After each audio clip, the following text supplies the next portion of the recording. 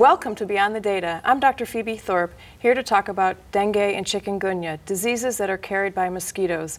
And with me is Dr. Marc Fischer from Fort Collins, Colorado. Thank you for joining us, Marc. Thank you. The Aedes aegypti mosquito we heard a lot about today. It has some different behaviors, like it likes to rest on cloth and hide in closets. What are some of the other unusual behaviors it has? Well, Aedes aegypti mosquitoes and other similar mosquitoes live in and around the households where people live and in water sources around the households. They also tend to bite more during the daytime. That's their peak biting time, and that's a little different than some of the other mosquitoes that we're used to having that transmit other viruses here in the United States. Okay, and then we have had some recent cases of dengue in our own backyard in the United States.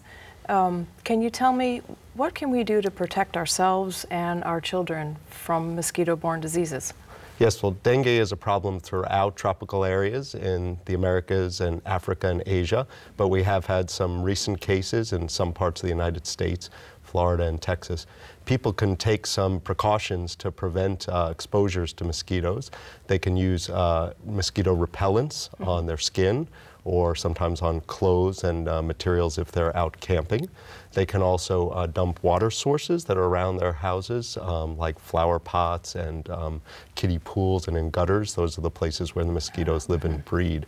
Then, when possible, they can also wear long pants and sleeves to protect themselves from mosquito bites. Finally, when inside, if they have it, they can use air conditioning or have intact screens on windows and doors to keep the mosquitoes outside. Okay. And another disease we heard about today is chikungunya. That seems to be a disease that not as many people are familiar with because it's more recently come into the Americas. What can you tell us about the spread of that disease and the disease itself?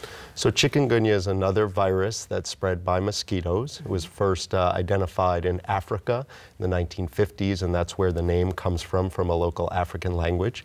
It caused disease in Africa and parts of Asia for a number of years, and then in the early 2000s started spreading further to other parts of the world.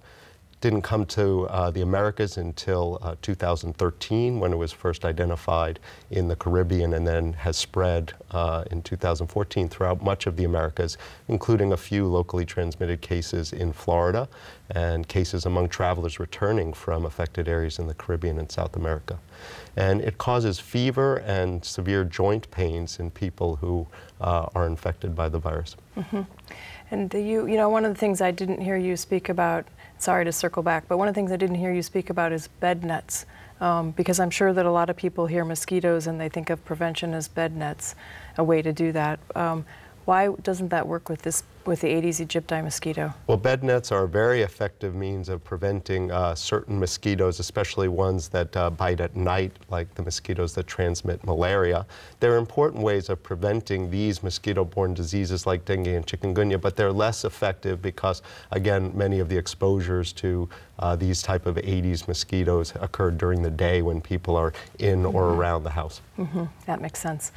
And tell me, what is CDC doing to help educate people, especially healthcare providers, about dengue?